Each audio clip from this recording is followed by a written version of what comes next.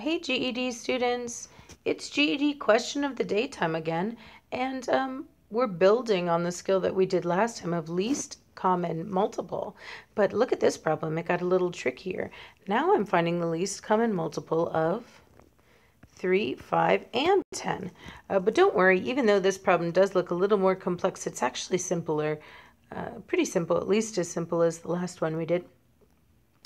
Just because of the nature of the numbers that they gave me. But I will remind you that the least common multiple, or the LCM, is the first multiple that numbers share. So multiple numbers on another number's times tables. So I'm basically looking for the first time 3, 5, and 10 have the same number on their times tables. And it would have to be on all three of their times tables. Okay, so it's the first time that the times tables all run into each other. And just like with all divisibility skills, I'm talking whole number times tables. Like, don't tell me, 3 times 6.5. That's not what I'm looking for. I'm looking for like 3 times 1, 3 times 2, how you memorized it, and when you were counting by threes back in the day. So I have to tell you the truth. I don't need to count by 5s and 10s. And I don't think you do either. I don't think there's any reason to write down my 5 or 10 times tables, because I think you guys know you guys' 5s and 10 times tables. You know what something looks like if it's on the 5 and 10 times tables. All the 10 times tables end in 0.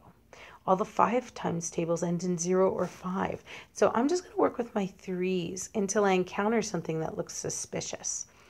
Suspiciously like it might be on the 5s or the 10s. So 3, 6, 9, and even if you don't know your times tables, you can just count up by 3s. So 10, 11, 12, 13, 14, 15. Now 15 looks exciting for me because I know that 15 is on the 5 times tables. But shoot, it's not on the 10 times table, so I'm going to keep going. 16, 17, 18, sorry. 19, 20, 21. Of course, the next one would be 22, 23, 24. And you might be thinking, oh my gosh, am I never going to get there? Oh, you're going to get there really soon, because here I come to 30. 30 ends in a 0. Of course, it's on the 10 times tables. 10, 20, 30. Of course, it's on the 5 times tables. If we kept counting by 5s, we would come up to 32. So we see that lovely number, that LCM, that would appear on all 3 times tables, and it's the first number they all share. And so it is the least common multiple. I'm going to write my answer in a complete math sentence because I love to get you guys used to the way we denote things in math. So the LCM of 3, 5, and 10 is 30. But just to let you know, if you did have this on the GED, you probably just have to select the answer 30, not write it in a complete math sentence. But there you go. The answer here is 30.